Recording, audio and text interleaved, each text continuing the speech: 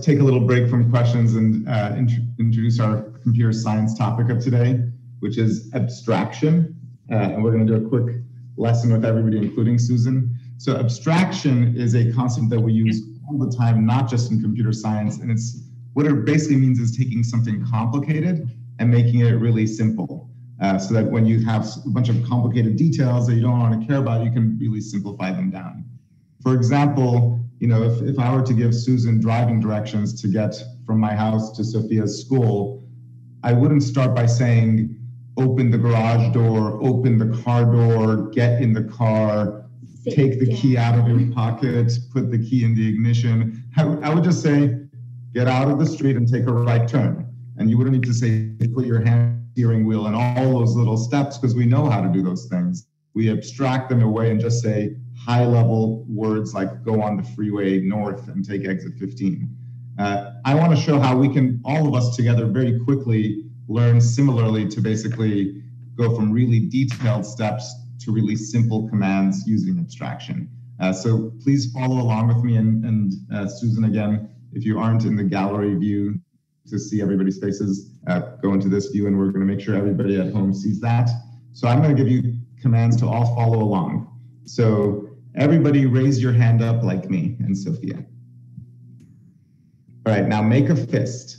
And if you're at home, even if you're not on camera, do the same thing. All right, now stick out your thumb. All right, let's call this the number 1. This isn't really how we show the number 1 anywhere, but let's just pretend that's how we're doing it. All right, now lower your hand.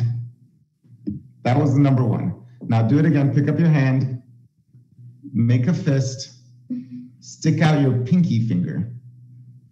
Let's call this the number 2. All right, now put your hand back down.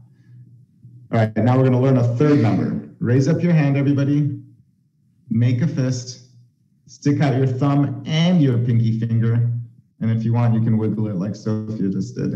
Let's call this the number 3.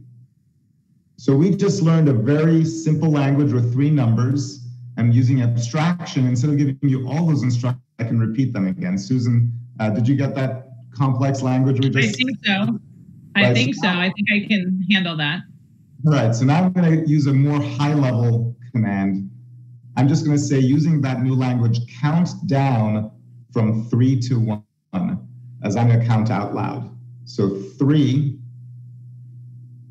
and then 2, and then 1. And what we did, basically, I didn't need to say, pick up your hand, make a fist, do this and that.